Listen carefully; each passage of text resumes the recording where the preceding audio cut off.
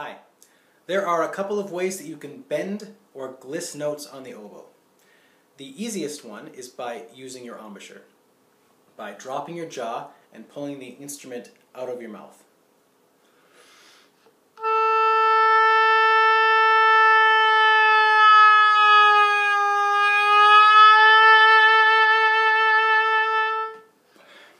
It's very easy to do.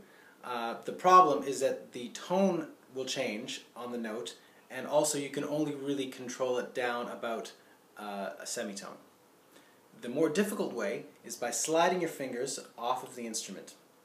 Now, because our fingers are round, if I pull straight off to the side, not lifting it up slowly or dropping it down below the instrument, if I pull off slowly, it will very slowly slide up the round part of my finger.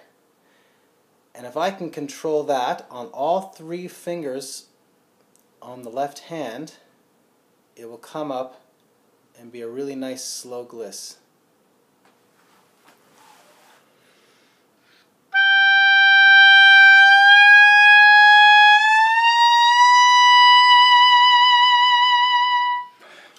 You can also do it in the lower octave.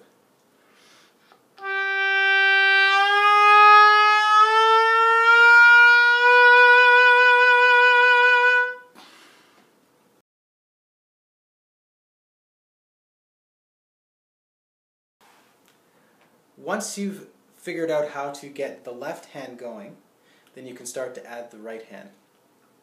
What makes the right hand a bit more difficult is when I pull it off, I've got the stem of the keys right here, and I don't have it here, so I can control the key a little bit better on the left hand. On the right hand, I still have to do the same thing. I just have to pull it along the stem. And when I'm going to do a full octave from a D up to a C sharp, a fake C sharp with both octave keys on, I will play my D to start with the octave key and the hole covered.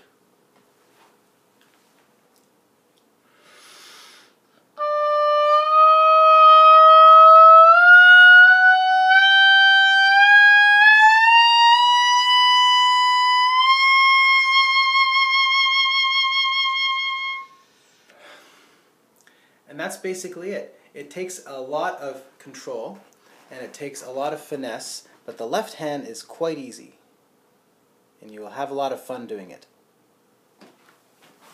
Thank you.